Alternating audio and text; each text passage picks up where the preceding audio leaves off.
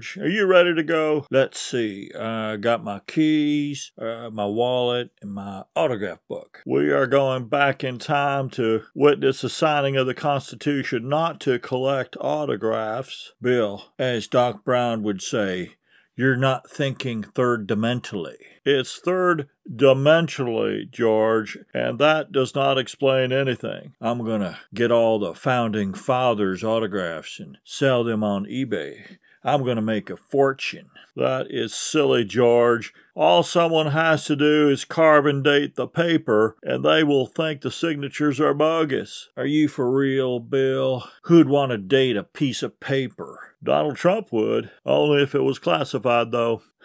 What? That was a joke, George. I don't have time to explain it, George. Just leave the autograph book. Stop confusing me with your words, Bill. Okay.